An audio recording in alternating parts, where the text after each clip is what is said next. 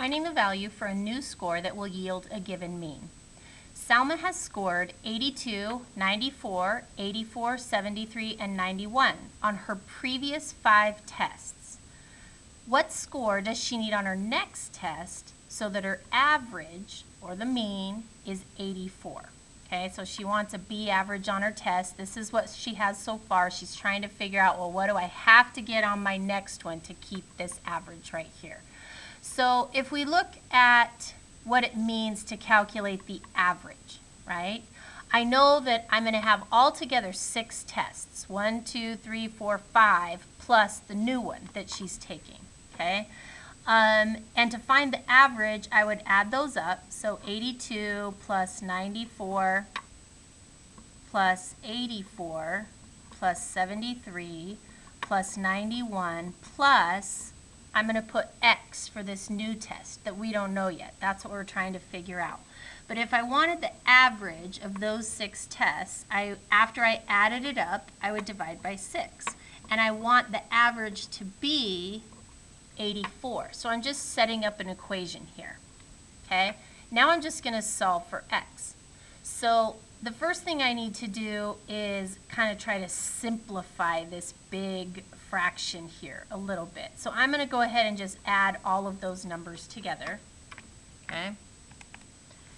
So 82 plus 94 plus 84 plus 73 plus 91.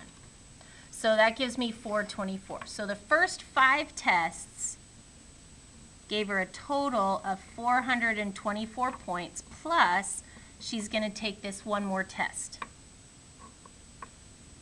And then if we divide it by 6, we want the average to be 84. So now I just keep solving this equation. The very first thing I have to do is kind of get rid of this big fraction bar here. It's acting as a grouping symbol, and it's keeping these terms in the top kind of linked together until I get rid of it. So to get rid of this divide by 6, I'm going to do the inverse of multiplying by 6.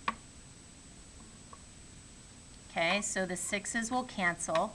I'm left with 424 plus X on the left, and on the right, okay, 84 times 6 gives me 504.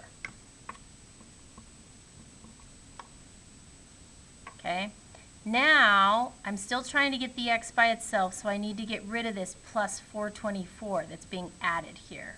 So the inverse to that is subtract 424. Okay, so that'll leave me with just X on the left, and 504 minus 424 on the right that leaves me 80. So this last test, the missing one, she would have to score at least 80 to keep her average at 84.